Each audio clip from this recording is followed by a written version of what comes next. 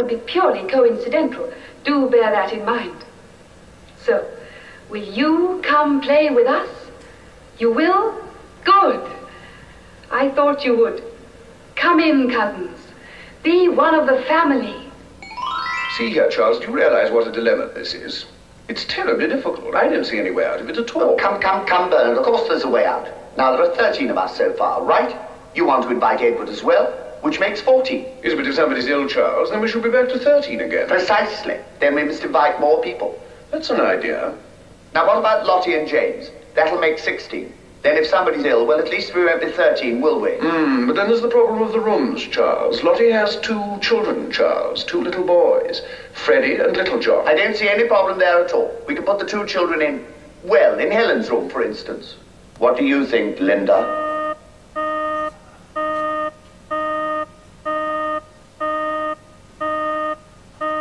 Look, we're here, they're waiting for you. I think that... You see, Linda agrees with me. Lottie's children must go in with Helen. We can stop it there. Linda's absolutely right. But then there's the problem of the seating. You could see Ray Bradbury invented interactive television, flat screen monitors, social networking, and connected smart TVs in 1953. The movie was made a few years later in 1966. And not only did he invent all those things and talk about them, he went a step further and made fun of them. And really the point of that movie was, yeah, all this silly stuff is coming, but really books are great stories. Great stories are always going to be what matter. If you remember, the context of that movie is, in that book was, Fahrenheit 451 was a temperature at which books burn. The fire department was now, the sole purpose of the fire department was to find and burn books, not to put out fires. So is that the case? Is it really, is this all just gimmicky, and are we going to be sitting here 50 years from now, 30 years from now, looking back and going, yeah, we lots of neat gadgets and technology and whoop-de-doo, really it just comes, as we've all, you'll often hear, back to just a great story. Let's start with you, James. I couldn't understand a word of those hoity-toity. We need you to British translate accents. that for us. I have. What do you think, Glenda? I found that very interesting. I mean, I think partially we are sometimes, I think, in the broadcast media certainly a little bit guilty of expecting that people will always interact with us, will stop our radio shows or our TV shows and say, "Oh, what do you think?" And there's a wonderful comedy sketch in the UK of somebody saying, "Why don't you get in touch, tweet us or email us? Don't let your ignorance be a bar." And I think that's a wonderful thing because actually, frankly, the reason why some people are on the television, some people are on the radio, is that they're kind of experts and they do understand about these kinds of things, and it's lovely hearing from audiences. But sometimes we kind of go a little bit too far in that interaction. And actually, when you have a look at how people consume content now, it's a much more latent, it's a much more sit-back experience. Even now, even in the age of the iPod and the iPad and the mobile phone, it's still very much, it's still an awful lot of consumption, and we sometimes try and do a little bit too much interaction, I think. Justin, is The Future of Media a good book? Yeah, I was going to say the only difference is instead of burning them, we scan them. Right? I mean, that's kind of what we've done. But it actually kind of leads to another interesting point. Like, if you guys know this guy, his name's John Philip Sousa. Do you guys remember who this was? He was like the Robbie Williams of the 1800s. He wrote all the big band, carousel, marching music and everything. But when he was a popular musician, this newfangled technology called the talking machine came out. And it was what we know now as the record player. And at the time, it was the most revolutionary thing because it was the very first time anyone could actually store musical information, store content, and distribute it and replay it. And so there's this big congressional hearing in the States. This is like the late 1800s, and he's up there and he's saying, in the olden days, we learned how to play and the songs of the day and the songs of the old, And now with these infernal talking machines going on all the time, no one is creating anything anymore. They're just consuming things. And he went so far as to say that the human will lose the vocal cords just as we lost the tail from the monkey. And that was his kind of concept. But if you think about all of the different forms of communication that we've created, they all don't require much talking, do they? I mean, the only thing that really requires talking these days is video teleconferencing or that kind of virtual conferencing stuff, right? You don't need a voice for email. You don't need a voice for Twitter. And now we've gotten to the point where you can send 140 characters to 100 million people at the same time. So I always wanted to create this app for Twitter, which was to calculate the carbon footprint of your Twitter. Of your tweet. Is it really important for me and 1,000 other people to hear how your coffee was this morning? So I think there's a need for these kind of things to change moving into the future. But what I'd also say is I'd refute a kind of piece of this, which is with what's happening with social media, as we call it today, and it'll just become part of the vernacular in the future, the technologies. All these things are moving more towards interaction and allowing people to get more involved. So we're moving more from the lean back, right? Because that's what the record player was, from the talking machine all the way to the point of the internet. It's just been consumed content, and iTunes hasn't necessarily helped that either because it's just consumption, but now we're getting to the point of leaning forward and engaging more. But vinyl's back. Absolutely. There's a machine at South by Southwest that could take your MP3s and cut a record. So it's really cool. Yeah. So if magazine publishers just stick with it, it'll come back, the paper? Well, yeah. Well, no comment. And a related point to that, one of the trends has been clearly moving away from a broadcast model to more of, you've heard the term unicast, it's a bit old now, but the family no longer sits together in the living room watching the Cosby Show. At least we hope they don't. But individuals all have their own screens and are consuming content that way.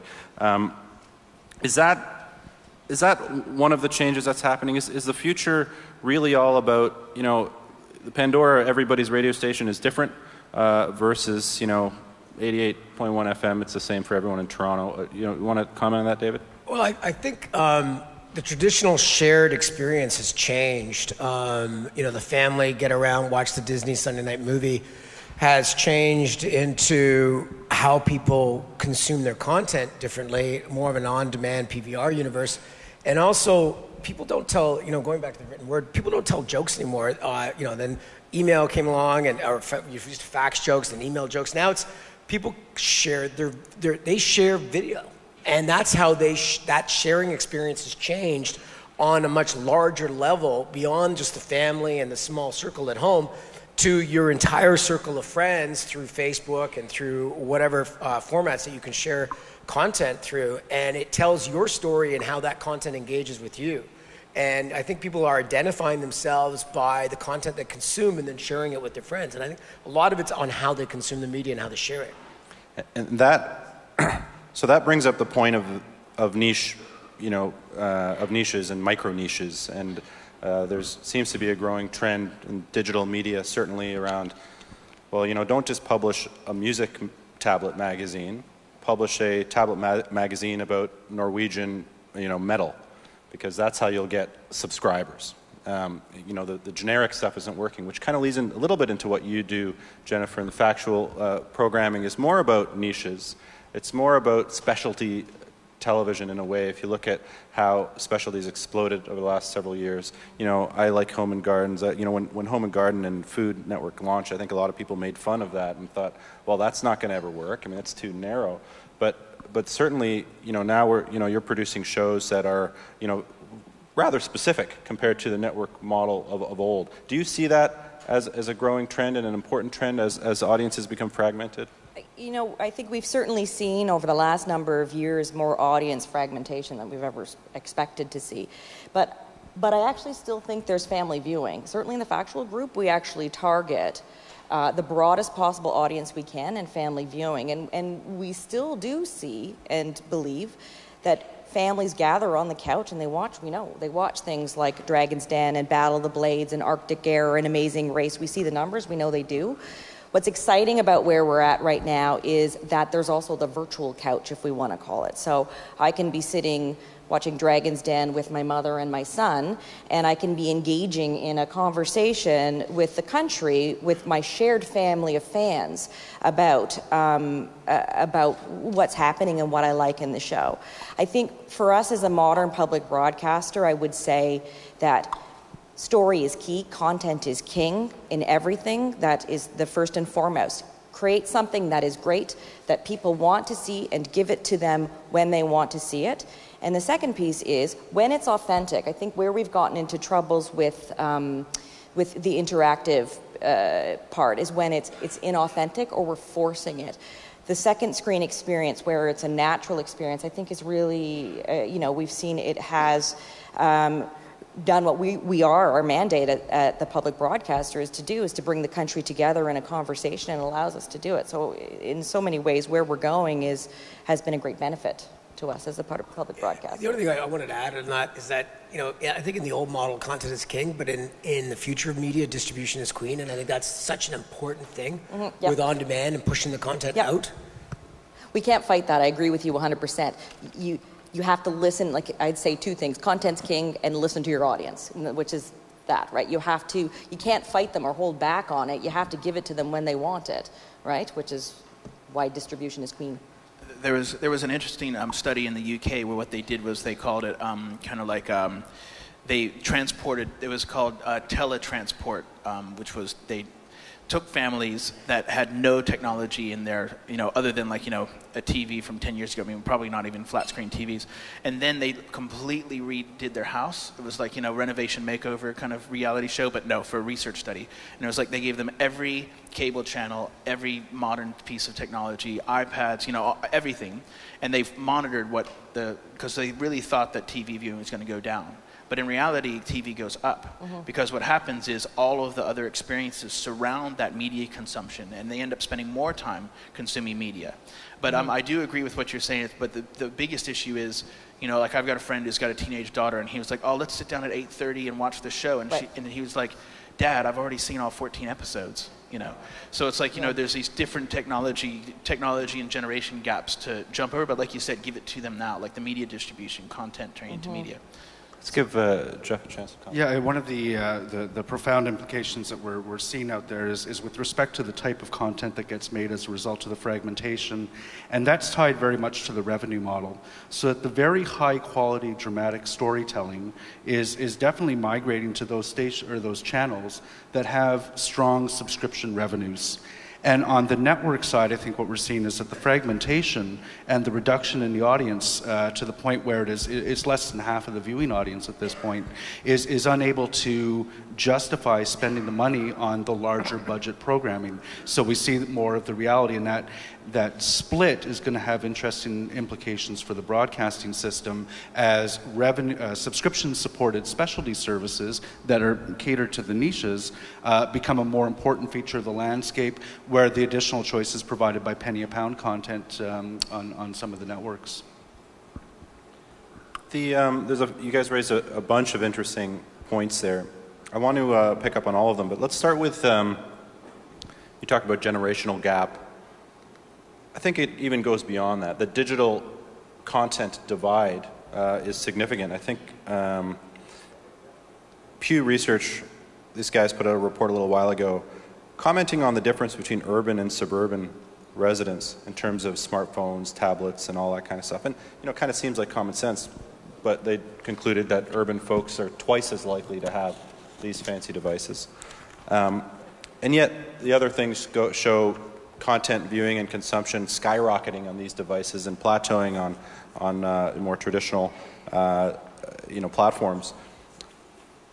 Is there a media divide coming where it's literally two different media consumers, not just by age, but by geography, by income? Are we creating, an urban media consumer which is totally and completely different than the one in Sudbury? James, maybe you can... Yeah, I think this is a real issue, and I think if there's no 3G or 4G where you live, if the internet's so slow you can't use Netflix on it, for example, I think that's more concerning than than just our world of the media. I think that actually cuts people off from the economy as well. I mean, I think we're moving into a world with haves and have-nots in terms of connectivity, and it's fascinating. My main business is running a website. Now, I can run a website pretty well anywhere on Earth, as long as there's internet access. And I know that there are quite a few people who travel the world doing exactly that, running websites, doing jobs that they can actually do from the end of an internet connection. Now, if I go somewhere where there is no internet, then I cannot function, and I can't function in terms of the economy as well. So, from my point of view, one of the most important things in terms of where we're headed is making sure that everybody has access to fantastically nice, fast internet, and that internet isn't censored in any way, and that internet ideally isn't metered in any way. Because if you're on the end of a metered connection, if you're on the end of a connection which is too slow for live media, for example, and only works for very slow on-demand downloads and things, then actually that really does change the whole relationship that you have. Just to dig a little bit further into that, let's say everybody does have the high-speed access.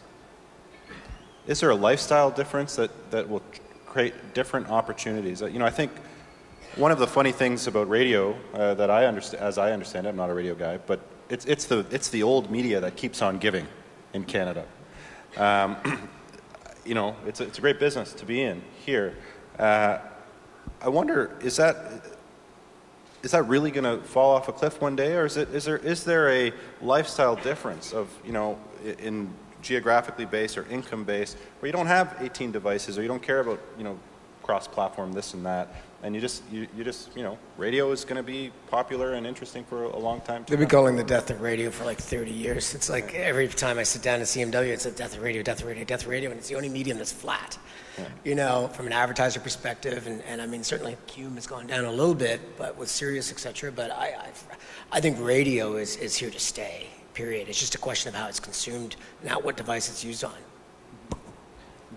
One of the critical differences between radio and audiovisual content that we might see has been the proliferation of audiovisual services like Netflix or like Apple have really only taken off since people were able to get a 5 megabit per second internet connection at a price point that is what we used to get, a 256 or whatever at.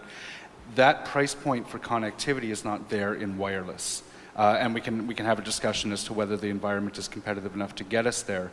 But I think the tipping point in radio, if it comes, will come as a result of getting inexpensive wireless connectivity into the car at price points that people are willing to actually consume it. And I'm not sure that we're there in Canada yet. One of the other things you guys brought up in the discussion was around subscription revenue. Obviously, there's a lot of talk about what does the future of media look like when the subscription revenue falls out of the television business, the cable business, or if there's downward pressure on price, or if everything is free on the internet.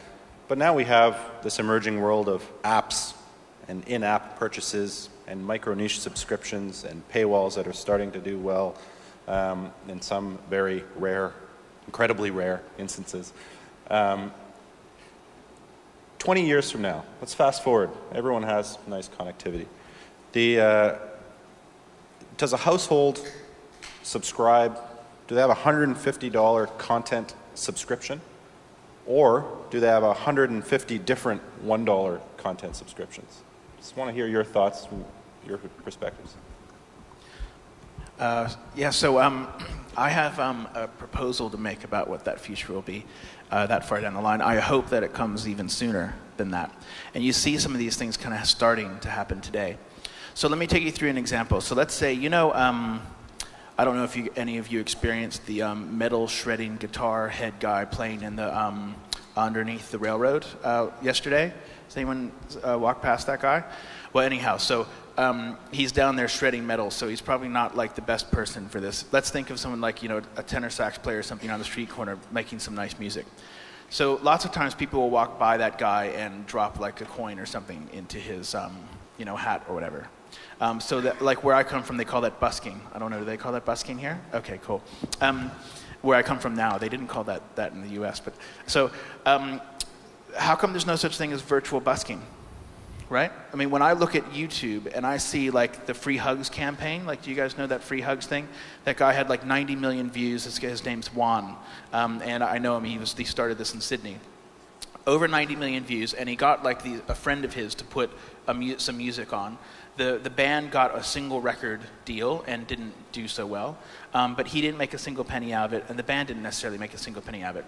No one understands that as a user, that user-generated content has rights to manage, and everyone gives their rights away for free.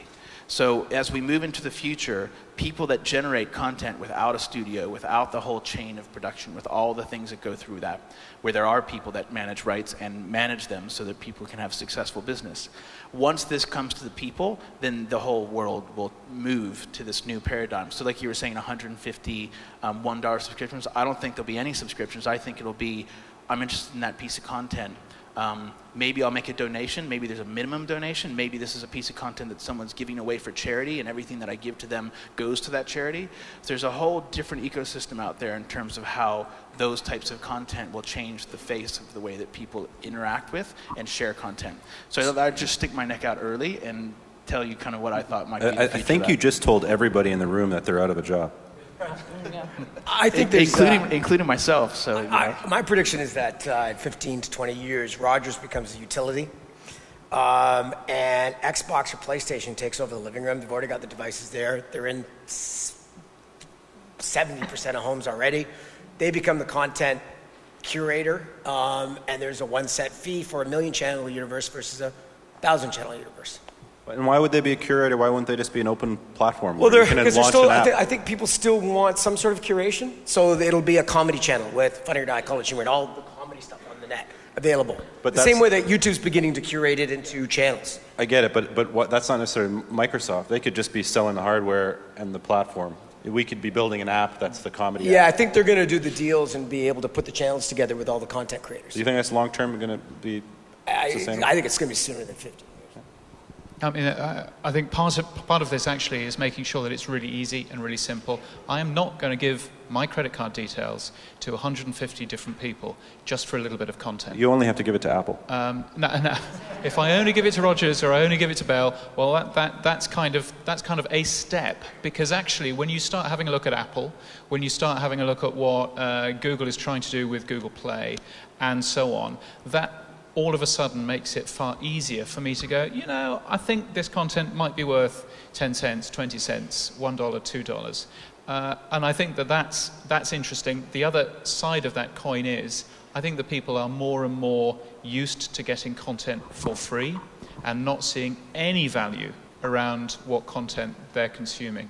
And I think that's a real worry in terms of clearly the music industry, but I think more and more the book industry, the journalism industry, and the film industry, because I think that young people who are growing up right now see all of that kind of media as it's free and I can get hold of it, and it actually doesn't really have a value. And that's a real concern as we move forward. I notice the irony of that sometimes in line at coffee shops and talking to people in line, and they're fretting over the $1.99 app purchase. And you're like, well, what are you going to order? Oh, latte. How much? It's $4.50. You know, it's odd. People do put more weight on that. I think it's an ecosystem filled with different models, honestly. I really do. I don't think the Googles and the Apples, they're not going anywhere. They're going to exist. And I really do still think that down the road, that shared collective experience, me speaking as a TV person, and especially a factual, unscripted entertainment person, there's a need for it and a desire for that something's actually happening. That is happening live in that moment, that you're part of a conversation.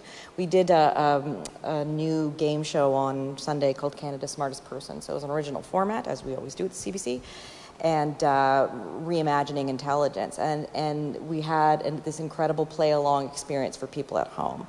And it was, I have to say, I was very heartened by it, because you could see it. So we trended all across Canada on Twitter, which is hard to do, to break through the din of all of the various shows. It was, not always easy. But I think it sort of spread across because people actually had this, they could compare each other, I did better in this, how did you do? There was, little mini games spreading out across the country. And so I think that wherever we go, that type of experience will exist. But why wouldn't that be just through Facebook? Or through your new smart TV that has Facebook overlaid on top of your TV show? Like, why does that have to be sitting together and watching a show? Well, I'm not sure how the distribution will be, and it could be both, right? It could be through the traditional distribution of television. It could be on Facebook. I think that certainly what we do, our content is, because we create it and own it, is available everywhere. You can watch it online. You can download an app. You can see it. You can DVR it, etc. So I think it'll be multiple ways. I think part of what we have to do in the television industry is don't fight it, is just move with it. We have to be incredibly nimble. So that aggregation function probably will still be with us in 20 years. I'm cynical that we're going to overcome customer inertia to the point where algorithms and friend recommendations and platforms are what people will use to get their content. I think what I'm looking at work is who that aggregator is going to be. Is that aggregator going to be a Canadian aggregator, or is it going to be a global aggregator? And that's going to depend on how the program rights markets shake out over the next few years. One way to protect our industry and our jobs is regulation, is to ensure that there's some sort of mandated role for the cultural industries in Canada.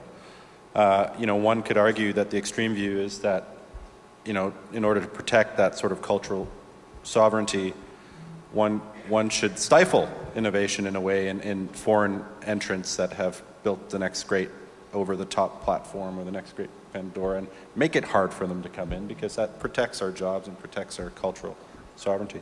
What is the CRTC going to do about all this? The traditional approaches have been very protectionist and have taken place in a closed context.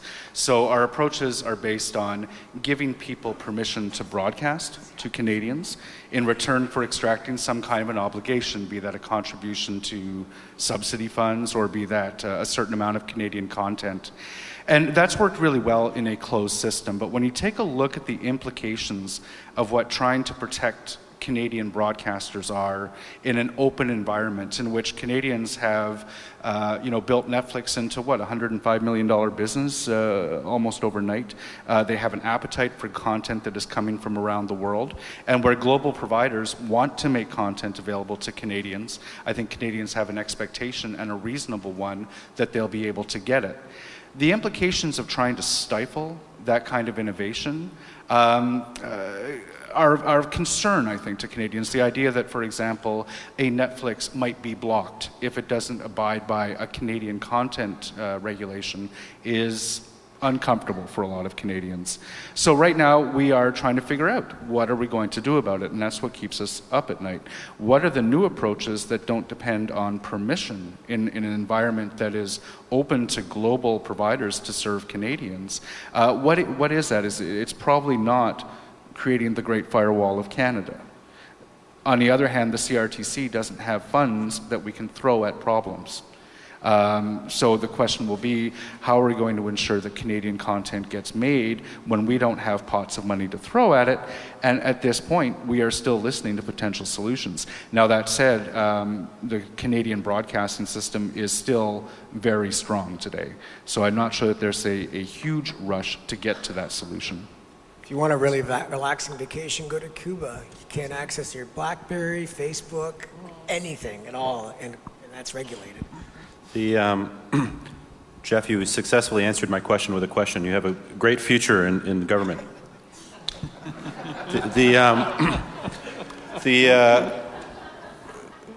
We have, I want to go back to this idea of, the industry and what Justin was saying, that, it's gone. It's all about, dare I say, user-generated content. What a terribly old term, but it's all about empowering individuals and individual creators, not just anyone with a cat and a skateboard, but journalists and videographers and to go direct. The promise of the internet, or even the information superhighway, was always about empowering the desktop publisher. Is that we finally come of age there, and where anyone can publish great content, and content greatness is no longer determined by the size of the company that made it? If that's the case, what is the role of the industry? And is the consolidation, for example, we're seeing in Canada, where Bell buying Astral and all these things becoming more consolidated, is that just a symptom of that? And ultimately the industry is going to shrink.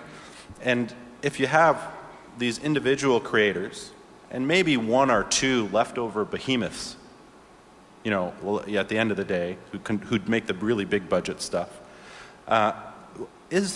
what happens in the middle? Where do you go from being an individual creator? Can you grow? Is there a role for an independent media company, a small media company in this future? Yeah, so maybe to answer your question, I'll start by asking a question, which is the industry a business or is it a community? You know, if you frame it as a business, then you think of it as something with lots of regulation, hierarchy, structure, divisional power, information power, blah, blah, blah, go on. Whereas if you think of it out as a community of people that are generating content for the consumption, for other people to enjoy, entertainment, etc., whatever it might be, then I think that completely reframes your question. And it makes you think of, instead of the boundaries and the containers that we're all stuck in today, we think about what's the future of that, and we think of more like networked community, yeah? And so lots of companies, more, let's say, lots of .com kind of companies can use, you know, as mentioned before, companies that are a few people loosely clad operating out of Starbucks in 4 different countries at the same time, you know. These are networked organizations. They don't fall into divisional or functional structures. They fall into a network. And actually, they say that if you're, this is one of those statistics, you know, 72.4% of statistics are made up on the spot. Did you know that? They say that about, if you're over 30, I think this was about 5 years ago, I read this in some Harvard Business Review, blah, blah, blah. If you're like 30 on that day, then over 50% of your professional life, as you know, career life, will be as an independent consultant. You might not be that person right now, but by the time you're 50 or 60, you'll probably be independent and you'll be working with a loosely clad group of people to produce a product, a brand, a service, a piece of content, whatever it might be. So I think that if you rephrase that and think of it as we're a community of people that are artists and producers and content creators that are working together to create new and interesting pieces of content, then yes, you have people that do it as user-generated content. You usually think of one person, maybe 2 or 3. Somebody's got to hold the camera. And then you think of a little bit larger, which is the kind of sweet spot that you're talking about. I think that there'll be a market efficiency where there's a point where you have the right amount of people to produce a project. Yeah, Jennifer, when you're commissioning a $200,000 an episode series, is there any little thing in the back of your mind thinking, 2 guys in Montreal in a garage can make an extreme cooking show that's just as popular as this for $300? We take pitches from 2 guys in a garage who've got cooking shows. We take pitches from them, and we take pitches from big production companies. A good idea is a good idea. And then we make sure, I like your vision of the world, and that's the vision of the world that we live in. It's a community of partnerships. We are constantly, the first partnership starts with the independent producers. So the people that I'm looking at in the room right here, the people who come to us with ideas. So it starts there. And then there are, we work with financing partnerships, and then there's distribution partnerships with, Netflix and Rogers On Demand and all those sorts of things. And then when it warrants it, we do other media partnerships like, the National Post or something. So I really do think that it is case by case. You collect up the people who are right for that community to make an idea sing. So that's... And if I might even add, then what happens in this ecosystem moving forward is if you've got the ability to provide micropayments to people, and like, let's say it's music or it's video, whatever it might be, what ends up happening is the data drives this in the future, right? So that brings us to the question is, how is the money made? A lot of people say, what is the future media? But it's often determined by how the money is made, how the advertising comes into play, and what really a lot of people care about is, how do I make money from my content? Where's my money? Where am I going to make money in this future? We're getting close to the end time here, so I'd say as we do the last couple of questions, if you have questions out there, just go stand behind the mic so I know you've got one, and we'll get to you in a minute or two. But I want to pick up on that, David. We've already settled the fact that subscriptions are gone. There's no future in subscription revenue, so that part of our industry is going to fall through the floor. I would argue, just in case where you've got a golden egg like UFC pay-per-view and things, something like that. Okay, but let's talk about advertising, because if the subscription revenue's gone, everybody's chasing the mighty ad dollar. We all read about, well, with this proliferation of content creation and quality content creation and social media, there's an oversupply of ad inventory in general in the world that is only going to become more apparent as time goes on. Oversupply, but the same demand. There's not all of a sudden way more companies out there spending ad dollars. Economics 101, price goes down. It's already started to happen. CPMs are going way down. So now we've lost our subscription revenue and we're losing our ad revenue. And now everyone's chasing the branded entertainment. Okay, well, we'll forget about all that. I'm going to go straight to the brand and I'm going to make great content for them and cut out the middleman. Is that also, is that sustainable? And where does that leave the rest of the creative world that doesn't want to write their next song for Coca-Cola? Well, I think we're so far behind in Canada on this note to start with. We represent a lot of U.S. partners, Funny or Die, College Humor, who garner 70% of their ad dollars from branded content. And in Canada, most of the broadcasters, their form of branded content is a very traditional television model, where it's sponsorship or integration, but it's not where the story is created from the brand. In the U.S., IP isn't as important. It's about getting the content, bringing them out to Muhammad, getting the content out to the viewers as much as possible. And that's kind of a purest form of branded content. And I think that, I think there's a massive opportunity in that area. I think also the ad supply, the digital industry is growing by 20, 25% per year. That pie may not be growing any smaller or bigger, but the dollars are moving from traditional media over to digital. So I think I'm not seeing a huge decline in CPMs yet. Justin, in the future, will the best creators in the world work for the CBC or for Procter & Gamble? I think it's completely the wrong model to look at these things in the structures that exist today. We went from, in the past, you had to pay for stuff. Now, with the internet and Google and stuff, you get it for free, right?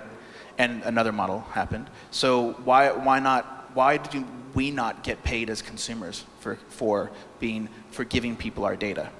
If everyone thinks about the information that they have, which is valuable to people that are producing products and services, which is all of our clicks, all of the places that we visit, how long are we watching these things, we give all this stuff away for free right now, right? If we move into a model where...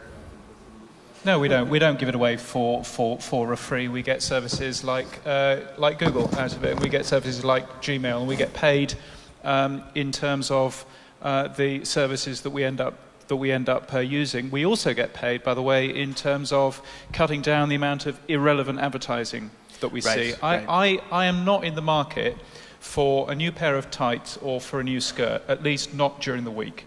So therefore, I shouldn't. You're still awake, brilliant. So therefore, I shouldn't see any of that stuff. Advertising which is just irrelevant is just an annoyance. Advertising which is relevant to me is content, and that's stuff that I actually really want to see. Agreed, but I think that it's probably a minority view. Which, by the way, let me get your number after this. No, just kidding. I think it's a minority thing. So what I'm saying is, how people have ad blockers today online, so I don't have to see these ads and don't serve me any of this and blah, blah, blah. Why not have an intelligent ad blocker that says, if you pay me 1/10 of a cent for every ad you serve me, then I'll let you serve me ads. They do that in social gaming already today. Yeah, in gaming in gaming you've got, it's like I want this next cool thing in my game. I elect to watch this ad. Exactly. So there's already a pay-for-play model going on now. So imagine those these smaller things becoming a larger focus of. And so what I'm saying is the models will morph right? As things change, generationally, I know we were talking about, I agree it's not like exact demographics, but it's more generationally in terms of your understanding of technology and how you use it and all that. So it's different ways that works. But I think that the models will shift. So an innovationist and a futurologist walk into a stocking shop. You write the punchline. We've got a question out here which I think is going to sum this entire panel up perfectly. I hope so. My name is Conrad. I'm with gtfilmscores.com. My question is, how are illegal downloads shaping the future of media? How are illegal downloads? Yeah, because you can get your TV, movie, music content all for free from torrents, new programs that replace things like Napster. So I'm going to rephrase it a little bit because I don't want to get stuck in the present because we are talking about the future. Think about this, and again, with your 20-year glasses on. What did all that illegal stuff that was happening back then, is it still happening? Has it changed the shape of media? Jeff? From my perspective, it makes access to content that is tied to a cable subscription, which is the current model that's being proposed by cable companies, very difficult, very challenging. If I don't need a subscription to subscribe to an HBO Go, for example, or to subscribe to Rogers On Demand because I can get the content for free, that takes a big tool out of the toolkit of the cable companies as they try today to respond to the OTT developments that they're seeing. When you get a hit show, Jennifer, do you worry about this? That people are going to watch it for free? No, we illegally? give it for free. With Dragon's Den, and we even do it, we were, I think, the first in Canada with Dragon's Den again, because we know we have a rabid fan base there, so we gave it out before the show even aired on television. So we're all about, you know, where you go, you come to our site or you go to our app, and then there's advertising there, so it's not So free, you're hoping illegal downloading just becomes legal somehow by embedding ads? That's exactly it. We want to not fight. If we fight it, then there will be the illegal downloads. If we figure out a way to give it out for free but still make money for it, that's where the I think the movie industry has been really smart about that, about teasing the content, leading to that golden egg. UFC is incredibly smart about it, leading to the golden egg. That's why they become $1 billion company in less than 5 years. But the music industry, I think it's more for the music industry. For the artists, it comes down to more about merch performance versus making songs and getting label deals. I'm not sure. I think it actually comes down to the user experience as well. The reason why Napster was so successful is two reasons. Firstly, because it had every song, and secondly, because it was really easy to end up using. Spotify has most of the songs, and it's pretty easy, and that has meant much less pirating. But Spotify doesn't have every single song yet because there are some stupid-headed people who think that actually it makes sense to hide their songs from Spotify so that people illegally download them instead. Brilliant plan. So actually it does, I think, come down to exactly how easy you make it to consume your content and make that content available. And this is totally unrelated, but I just received a text message from my wife saying the cat has taken a crap on my side of the bed. I'm going to take that as a sign that this panel is about to wrap up. It's like... one last statement. I see there's no more questions, and if there are, run up there because we've got time maybe for one or two more.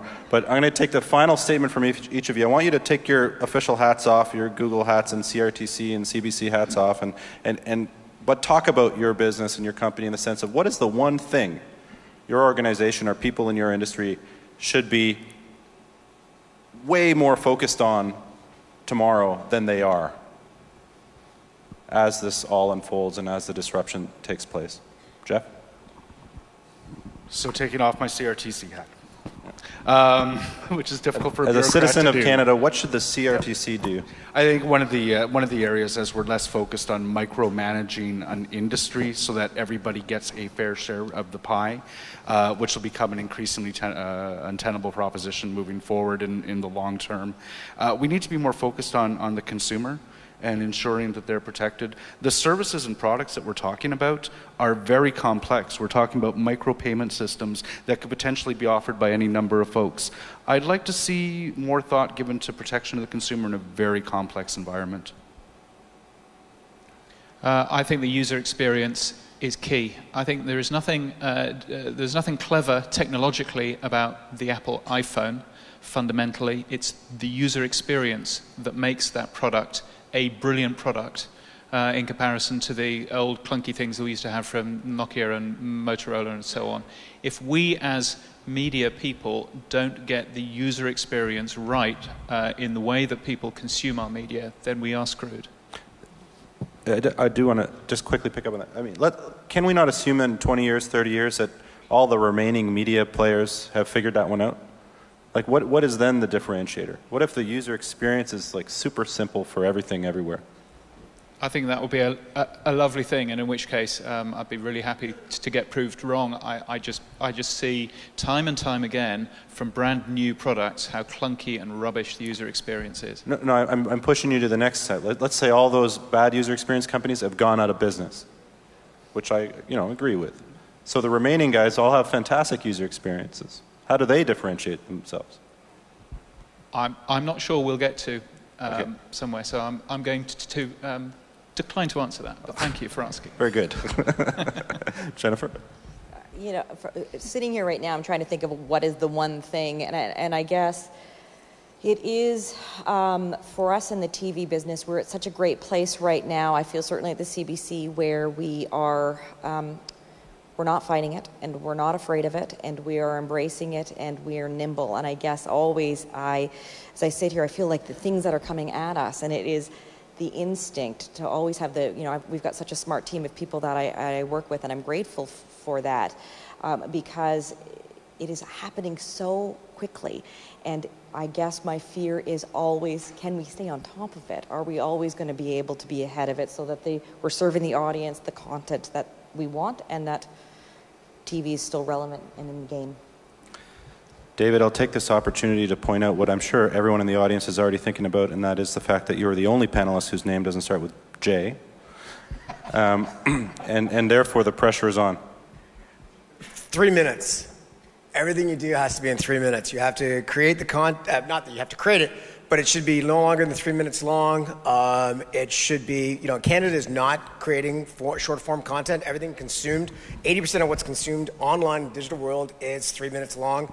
They should, distribute it in 3 minutes, get it out there as fast as you can. And that is the future, because, my business is based on 3 minutes. All the content, and unfortunately, there's a real shortage, fortunately for me, of short form content in Canada. And if we don't start producing short form content in Canada, we're losing all the eyeballs south. And the production, and I've posed this question to a lot of Canadian broadcasters, and they're still in the 99% world of long form content. Justin, you get the last word. Real time, data driven insights. So I think that's what, I'm back to your original question, which was, people within my organization, or I think in any organization, the 3 minutes thing makes a lot of sense. Some places it'll be better than others. Do you know what I mean? So it's like, actually do the 3 minute thing. Is that what everyone wants? Yes, then move towards it. You use that as the insight and move, make that. But what I think is there's so much data out there and no one's doing anything with it. Most people get all this data. No one even looks at their web analytics, because maybe the website's not the piece of, the prime piece, the prime mover in their business. But the ability to see these insights and do it in real time is going to be what pushes the future of the kind of work that we all do. And I think that being able to extract those insights, that's the part that's still, it's a massive problem, and no one's actually doing it too well yet. And it's one of the things that lots of people are spending lots of time trying to figure out how to do, because it changes all the time. So I think there's a lot of challenge there. So for example, there's some tools out there you can use right now. There's like this thing that's called Google Insights for search or something, right? You can put in any search term and it'll show you what people are doing. Is it a trend up? Is it a trend down? So in Australia, there's a didgeridoo, that's a musical instrument like the long didgeridoo the Aboriginal people play. Well, it turns out that there's a small city in Austria in the middle of Europe that once a year goes nuts for didgeridoos. And it's like you would never know this unless you saw the data, and it's because they have this big didgeridoo festival. So if I was making handmade didgeridoos in Australia, I've got a business waiting for me in Austria. The didgeridoo is how we wrap it all up. There you go. There's the retro content, focus there. I am out of time, right? There's no more time for questions. Is there any more questions? No more questions. So, panelists, thank you so much. That was fantastic. And thanks for coming.